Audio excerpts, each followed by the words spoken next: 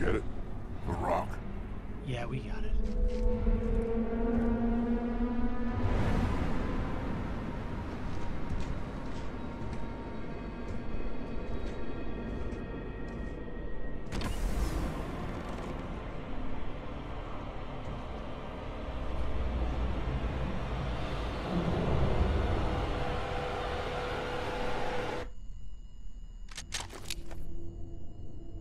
I'm sorry. The girl! The girl! No!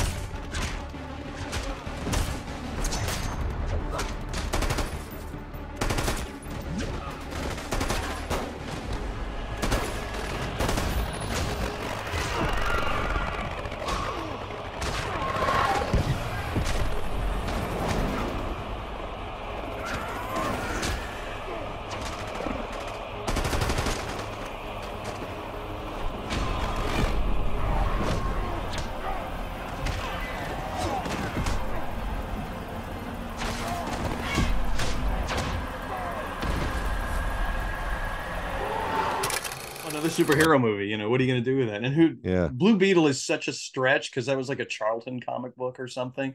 Yeah. And so it was just like, oh boy, what is this doing here? But you know, I hope they can make it work, you know. Well, the only thing you can do with superheroes at this point, for me, you know, and keep in mind, I was at Warner Brothers when we were trying to get the Marvel thing was kicking off, and they were trying to get all their DC Justice League universe lined up and into production, and some of it was already in production and out and failing miserably. And there was catastrophe after, you know, every time a movie fails, the studio rethinks its grand strategy. So, you know, a movie would come out and be like, and it'd be like, oh shoot, what do we do?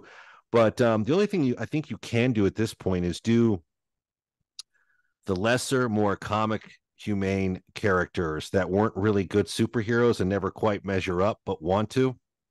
Yeah, the audience can kind of get into that because they're just a little bit more human, and you know, it's not just insane amounts of CG stuff going on. And now you're just like, oh, okay, this looks like every other movie.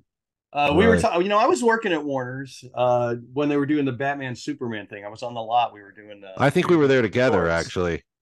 Yeah, I was doing Storks with Nick Stoller over by the mill, and one of the guys asked me. He says, "Oh, you love all the old movies. You love Warner Brothers. You know, you're gonna go see Batman Superman." And I'm like, "Oh, hell no." He said, "Well, what would make you go see that?" I said, "If it was Bogart and Cagney, you know." Could you see Bogart with? And I said, could you see Bogart with the padded shoulders and the little curl, and just, you know, and Cagney's like down here in the rubber suit, going, you know, hey, Squeak, what are you made up for? I'm the Batman, see? Hey, fellas, get a load of the Batman over here. At the time, that would be at the time that would be a solid casting choice. The problem is, though, is they would clearly have dismissed that content as subject for kids. And it would be like the 15-minute animated serial on Saturday mornings at the movie theater. So, my God, I would love to see that. I would pay absolute money to see that, because it's just, what are you made up for? We just did a show. And all the lingo. We just got together with some of the former VPs of the studio and did a show on that, because at the time that had bumped Dune to where Dune is now, coming out with part 2 now. Absolutely. It was either Dune or Batman versus Superman, and Batman versus Superman won out because of the current trend. And Wolfgang Peterson was the director initially on it.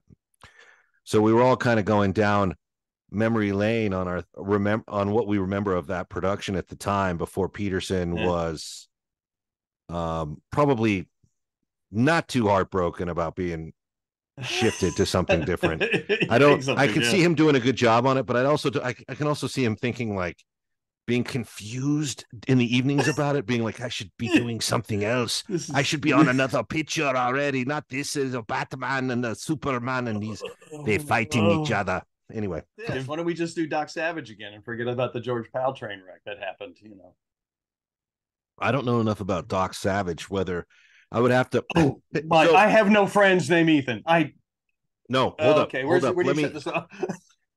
So if someone mentioned Doc Savage in a production meeting, like it was Tuesday mornings, I think, at Warner Brothers Feature Development, the production meeting, someone said Doc Savage, I would know the title, and I would, unlike a lot of the executives there, say, hold up, give me 2 hours to research that. I'll come back with whatever I can come back with on it. While other executives there would be like, not know what you're talking about and be like, yeah, Doc Savage, that sounds fantastic. Depending on who suggested it. If it's a guy on their way out. Oh, there you go. Yeah. If it's a guy on his way out, Doc Savage is a terrible idea. If it's a new guy who's at the top, Doc Savage is an excellent idea. So first thing you have to do as an executive is size up who suggested it. Then you go, yes, I should get behind it, but I don't know if I should get all the way behind it. I should be like half behind it. We're unlike I would call Legendary, see if we can get it done. Legendary would be the outfit for that. They actually took over my old office, Building 90.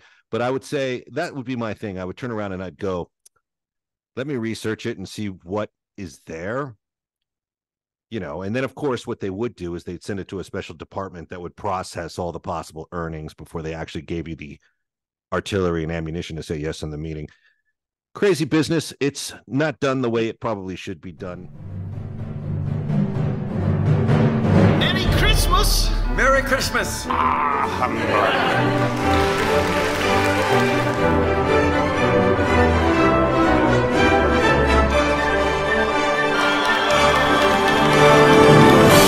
Watch the children I'll be playing with one day. May you be happy in the life you have chosen, Ebenezer. For optimism was Tim's trade. The homes of rich and poor. Take me where you will. Toilet soap would begin using it tomorrow.